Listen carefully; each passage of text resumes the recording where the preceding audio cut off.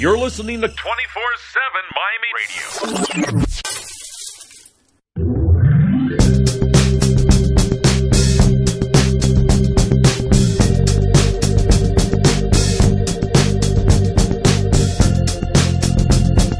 Hello, everyone, and welcome to In the Bleachers.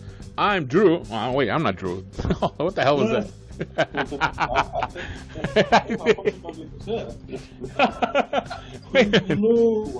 I forgot my own name. Hold on. You know what? I'm not going to stop the recording. I'm going to keep on going. I don't care. Yeah. I'm actually Lou. I'm Drew. I don't know who he is, but I'm Drew. Yeah, what the heck? That was so funny. Welcome, boys. And girl. Yes. Welcome to the show. This is our episode of In the Bleachers. I know it's been a while. We talk about different things. It could be sports. It could be everything else. Conversations. Mm-hmm. So, yes. Just to kick it off, we're going to talk about the draft. And yes. Now, okay. Everyone, I know how the NFL likes to keep busy and have us all entertained with what's going on. Even when there's no football going on, and baseball just started, and NBA playoffs are about to start off very soon. But the draft, that's where we're starting the show. Yes, let's start there. I know it's how long? How much till we have the draft? Is in 2 weeks? 16 days. 16 days. Okay. 16 days. So, any new news on the draft? Apparently, quarterbacks are going to go in the first round. Looking at 3 of them going for the first round. One from UCLA, one from USC, and another one from Oklahoma, I believe. The way it goes is like this. Right now, after any trades, but right now, Cleveland is first pick. They have the first pick and the 4th pick. They also have a need for, I believe it's tight end, I think like that. So basically, you have number 1 quarterback going to them. The next pick, number 2 in the draft, is the New York G-Men. That'd be the Giants. This is Mr. Louis' team. Yes. And they're looking at taking the guy from Pennsylvania, the running back. He's got an unusual name, and I can't remember it, but he's really good. They'll need that because if they're going to stick with Eli, which you can get probably 3 more years with him, I think they should. I don't think they should waste their pick on quarterback right now because they can probably pick one up later on down the road. Then comes my guys, Jets. They're looking at picking up a quarterback right now. They're romancing the guy from Oklahoma. What's his name? Mayberry. I can't. Maybe that's my dad. I don't know this year's draft for quarterbacks to say who to pick one over the other. I just hope they make a good pick because they need the help. Jesus Christ, they don't. Now, back to number 4, you head back to Cleveland. And there's this kid out of South Carolina, the defensive end, that's supposed to be super good. So if they end up getting their first quarterback and their defensive end in the first round, they could make some serious noise later on down the road. I would definitely look out for them. Those are the top 4 picks. I don't know who's 5. I can't remember who's 5, but those are the ones that really concern me and Louis. Yeah, exactly. Because right now, I mean, again, I know in another episode we'll get much more in depth to the draft, the NFL draft. Yeah. We have so much stuff going on right now. Again, like we have the NBA playoffs about to start. We have the MLB just the Major League Baseball the season just started, practically just started. It's fresh. Yeah, it's a rapid on it. So we have a lot of things to talk about. So I by the way, folks, if you're listening, this is going to be a shorter episode than our normal ones. It's not going to be a full hour episode. You'll catch that on our next show. On this one, it's going to be a half-hour episode. What? Yes. Just keep you updated with. Can we pay the bill, man? Yeah. You know what? I don't have enough to have for the other half hour of the show. Okay, fine. It'll be some infomercial. Anyway, yeah. So this will be one of those condensed episodes of In the Bleachers. Just so you guys to catch up. So you guys can hear what's going on with what's going on with our show, and what do we have entertainment wise. Also, I want to mention one thing. You know, Drew, here at 24/7 Miami, we're going to be going to Warrior Breed Wrestling on Saturday and doing play-by-play with the guys from the Few Show, and we'll be doing live wrestling play-by-play here. Awesome. Yeah. So, and then also on Wednesday, if you're hearing this on Wednesday, or if you're already past it, you missed it, you can catch on. Well, we'll have it on 24/7 Miami on the Facebook page, and we'll have it on the site. It'll be the Cannon Fire is going live going live tomorrow around 6:30 ish. We're going to be going live, and we're doing a show from there with Cannon Fire. Adrian Miquez, the host, will be taking questions, talking to everybody live from the Cannon Fire, and we'll post a link on 24/7 Miami's Facebook page so you guys can comment and talk to him also. So yeah, we have those kind of things going on here at 24/7 Miami. Just had to throw that in there just before we get going here. All right, what other topic we have out there, Drew? What other things you have out there you wanted to catch up with, since we haven't caught up in a while on this show? Yeah, right. Well, you mentioned the wrestling folks. I don't know if you guys are knowing. Coming up in July is the Florida SuperCon. Yes. That's the big convention down here in Florida for us nerds and nerdettes. What they're going to have is they're going to have some guys from wrestling there. So I'm not sure if you guys know that. Yeah, I know the people who I know people who put those shows together. They're pretty funny because I remember last year I went to, not that one in particular, but I went to another one that was by the same company, and what they had was they have like characters from video games come out. And, the wrestlers dress up as those characters and they come in and wrestle. So. And one of them, I remember one time some guy dressed up as Mario came out, and when he was hit, he threw coins in the air like if he was Mario getting hit by something. Yeah, right. Yeah, so we also had like a Spider-Man character go in there. Well, this is not so much those guys, but these are like the wrestlers, the real wrestlers from I won't say real wrestlers, but wrestlers from WWE and so forth. Oh yeah, come out yeah, and sign yeah. autographs and I'm take sorry, pictures with people. Yeah, I mean, yeah, we they've also had like superstars. I remember one year they had Ric Flair there. Yeah, like this year they're looking at Lita there, the Gangrel there, the King, Terry Lawler, Trish Stratus. So you have a couple people there you want to go down and sign autographs or not. Of course, they have the other sci-fi people that normally are there. Big draw this year is going to be William Shatner. He's supposed to be there. Oh, and awesome. If anyone's interested in the Marvel Universe, you're talking about Luke Cage is supposed to be there. The guy from Guardians of the Galaxy, the big guy, is supposed to be there. Sean Gunn, he's supposed to be there. So there's going to be a lot of people there that, if you're interested, come out and see him. Come on and see him. Well, you know what? Who knows? We might be there. We might do an episode or something over there. That would be wonderful. So I'll be volunteering in the department. So if you guys see me, by all means, shout out. I'd love to take some pictures or maybe an autograph or two. Yes. And I won't charge you. Yeah, right. Like everybody in there. Yeah, a little picture for $10, buddy. It's $10. I wish. $10 is cheap. But we have a good time. So by all means. Yeah, you know what? We'll be right back after this. We've reached a little bit of a time here. We'll be right back. 24/7 Miami Radio.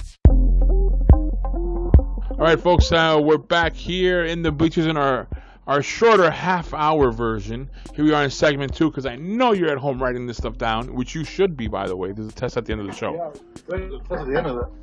Yep, test at the end of the show. So now let's hit a bit of the news, what's going on right now. We have Zuckerberg tells Congress we didn't do enough to prevent privacy crisis that rocked Facebook.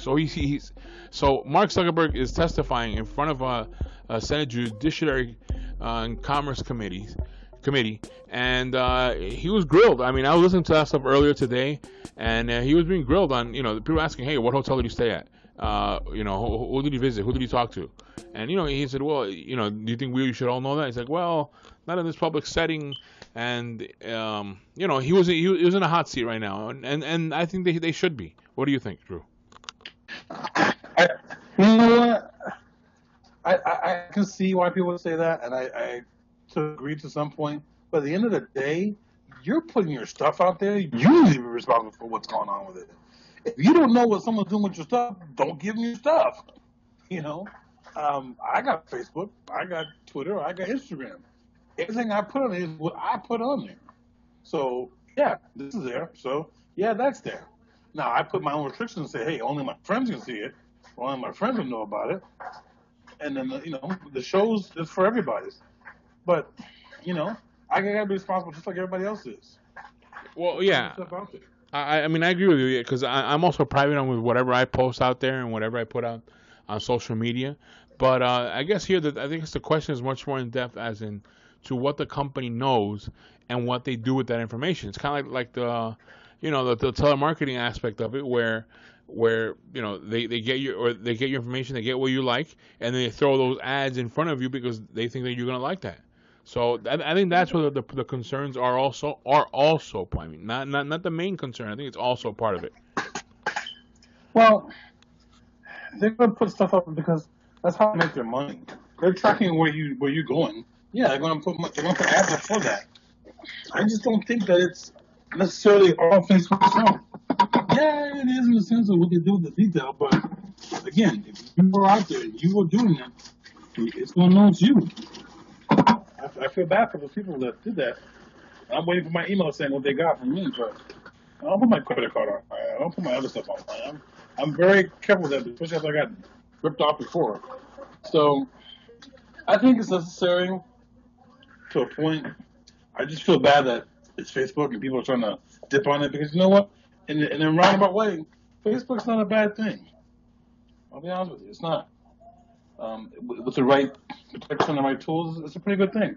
I enjoy talking to my friends from my high school. I enjoy talking with my friends that I haven't talked to in 5 or 10 years because you have no other way to get a hold of them.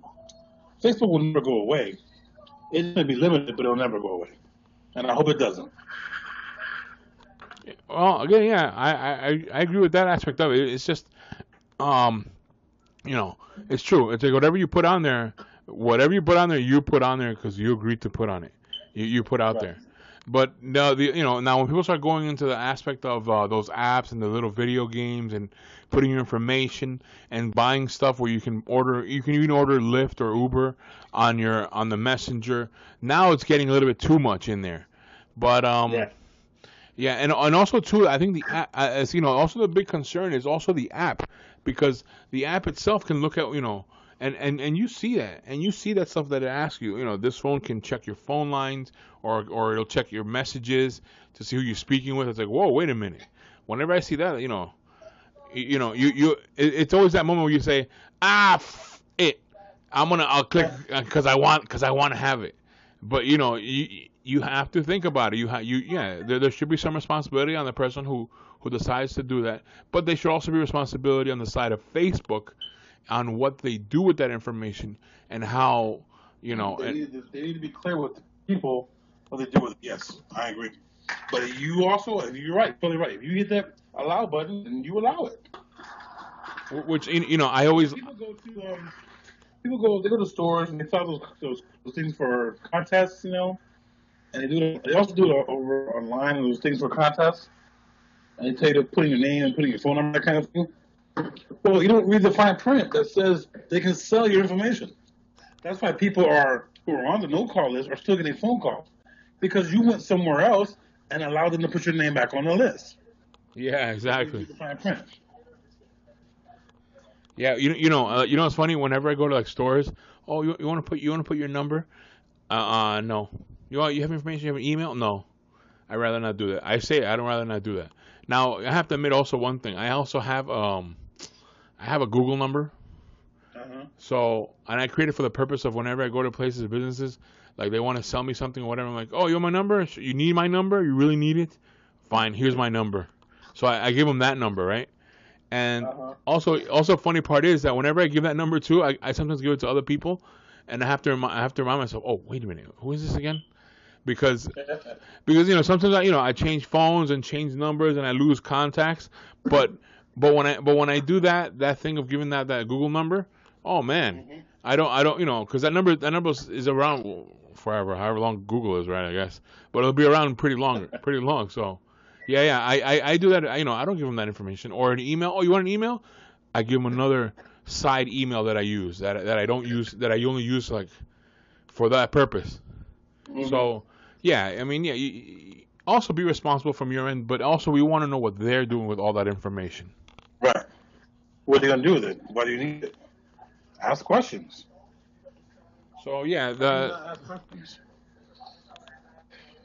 And in one statement that Florida Senator Bill Nelson said is if Facebook and other online companies will not or cannot fix these privacy invasions, then we will. So that's one of the highest ranking Democrats on the Commerce Committee.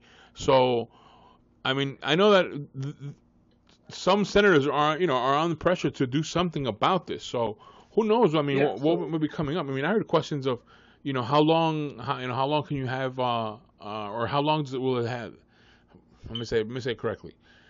There's a time period where they have to tell you what they're doing with your information. Right. So. But I got a problem with that statement. Here's my problem with that statement. These guys are so worried about privacy, and the reason why they're so worried about privacy is because their privacy is also affected. So, and their family's privacy is affected. But they're not in a rush to fix gun control. They're not in a rush to fix the immigration. They're not in a rush to fix DACA. So, you know what? Part of me is like, you know what? Pick your poison. Pick your poison, but don't not fix everything else. Zuckerberg during the hearing also said, we didn't take a broad enough view of our responsibility, and that was a big mistake. And it was my mistake, and I'm sorry. I started Facebook, I run it, and I'm responsible for what happens here. So he did make those statements during the committee hearing.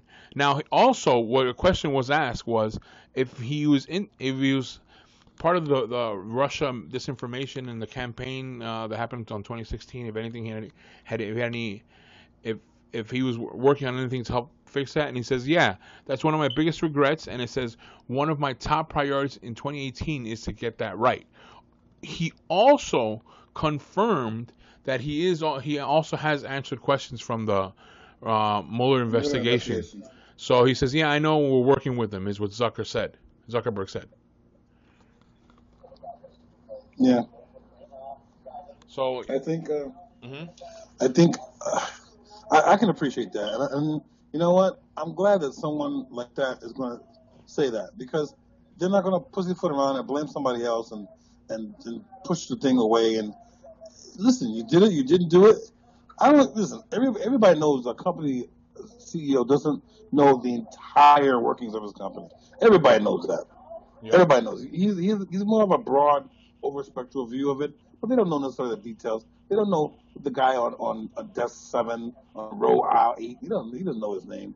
But, they're going to be responsible for things when things go down? Oh, sure.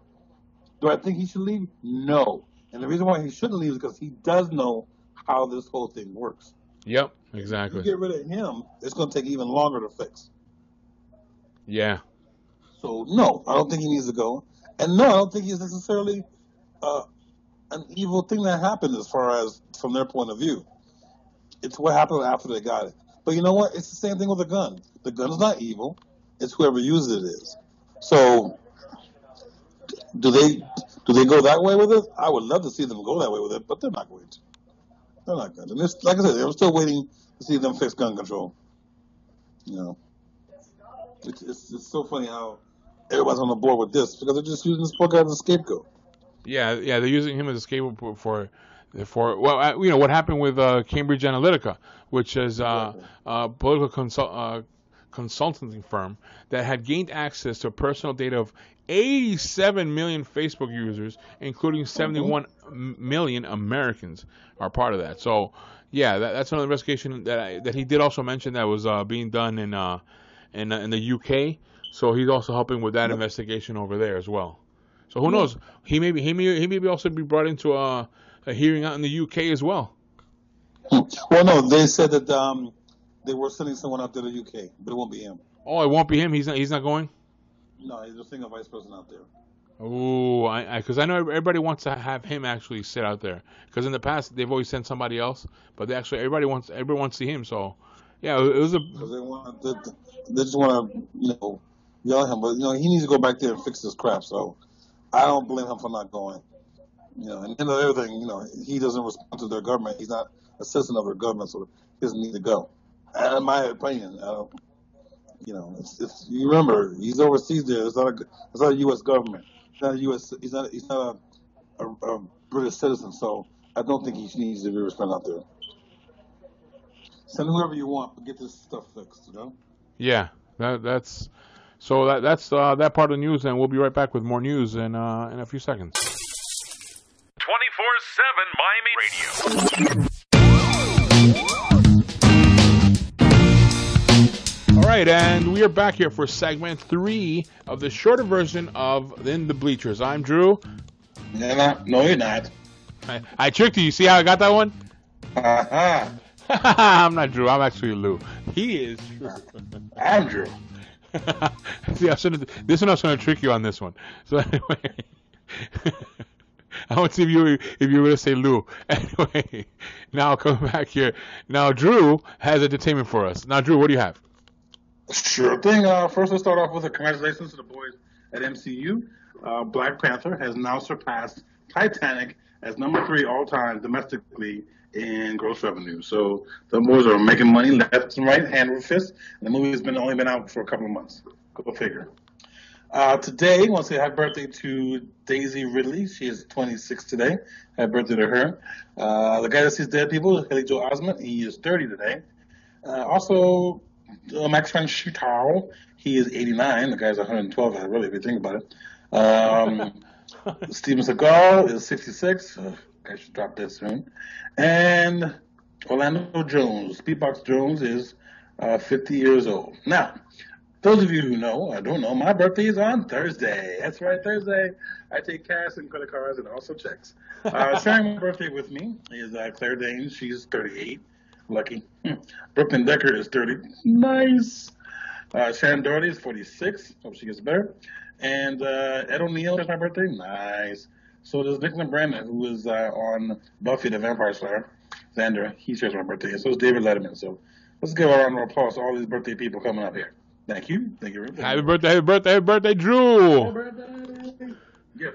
So, okay, now I also have entertainment news also. Shocking, breaking news. Not breaking, shocking news.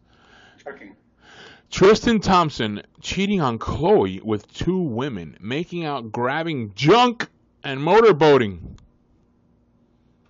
That's the sisters. So Tristan Thompson was brazenly cheating on Chloe with not 1 but 2 back in October, while Chloe was 3 months pregnant.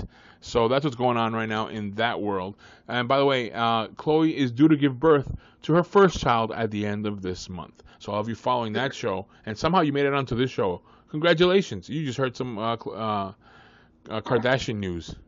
No. Sorry. Spit a little over my mouth there a little bit. So that's I have that also going on, and let me see here. I have other. Oh man, I had something else going to. Oh, you know what? One thing we did want to mention. We have Exotica coming up soon. The connections haven't been made yet and everything, but we will be there. We'll find a way to be there. Yes, in the back door if I have to. Whoa! I hope they leave the back door open for us. Bam. So we have that coming up. We have that coming up very soon. I believe it's in July. So I'll be in town for that stuff. Now, also I want to mention one thing too. The Mets are in town in baseball. The Mets are 7-1, and they're facing the Marlins. So I'm glad for my New York Mets team playing good over here. And I don't know why I just want to say that shout out. I got no reason for saying that. Well, okay. The Marlins aren't doing too bad. I think they're, I want to say 3-5 maybe, but they're doing a lot better than they thought they would. But again, the season's only a week old, so give some time. Let me see. Oh, one more thing for entertainment news. If you get a chance, go see Ready Player One. I got to see that movie with my kids, and they liked it pretty much. So I definitely recommend that movie. Well, hold on. I wanted to ask you about that movie. Now, I've heard like there's like a lot of references to the 80s in there. Oh, it's every video game is in there. Oh, really? So like, okay, so let's do an impromptu review of the movie. Oh, sure. What would you give this movie? And basically, what's the plot about it? Basically, what the plot is that it's an utopia that everybody plays in this virtual world when they're not working, whatever have you. And your status is how you do in this game. So if you can beat the game, you get to earn the company and do the status. But like a lot of these things, there's always that one company that's got all the players and working for them, and they're trying to bust up and win those contests and so forth. So basically, this is down to one little guy who works or lives in the poor part of town, and he's trying to win the whole contest and get it out. And it's a pretty good puzzle because a lot of video games are there, a lot of the cartoon characters are there, a lot of references to 80s stuff. So if you're like me, you're gonna love the movie because it's from your childhood. And what would you give this movie? Actually, it was better than I thought it was. I'll give it a 4 out of 5. Actually, no, I'll give it a 3 out of 5. 3 out of 5. 3.5 out of 5.